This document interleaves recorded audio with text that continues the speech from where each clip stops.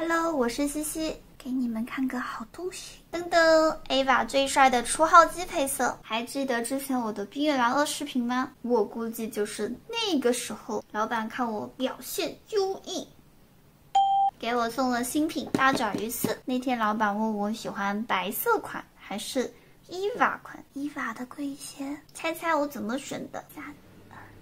当然是这个喽！有看过Eva 的朋友吗？其实我了解的不多，但如此炫酷的外观，我还是第一次见。我就想着有一个拿出来。这个西西虽然游戏技术不太行，但设备挺专业的，绝对不是因为这个价值更高。开拆，在得知天降手柄的视频后，我瞅了下，有2点挺好玩的，还有一个交互皮，可以自己DIY 动图，我就想着能不能放一个蛙区。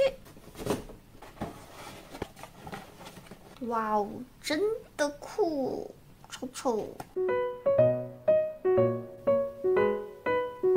它蛮好玩的，另一点是摇杆有一个力调节功能，可以自己调节摇杆的阻力。这样的话，想多顺滑就多顺滑，想多紧实就多紧实。我这个是开的镜像分转，所以按键是反过来的。最近我在用手柄打生化4专家 S3，我就会选择摇杆顺滑好按的，因为这游戏奔跑要用到 L3，而摇杆的顺滑直接影响了转视角和射击精准度。八爪鱼4玩起来真的很准很丝滑。那作为一个专业的游戏主播，我当然也会好好的研究一下其他功能。AB 插外键手感舒适，力反馈扳机手感舒适，备键手感舒适，智能交互屏手感舒适能自己 DIY 动图，设置灯光震动强弱。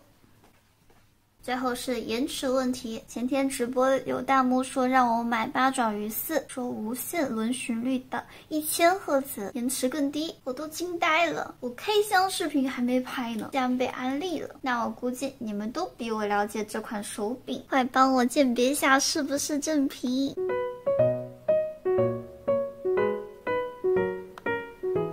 咱们悄悄说，别被老板看到啦。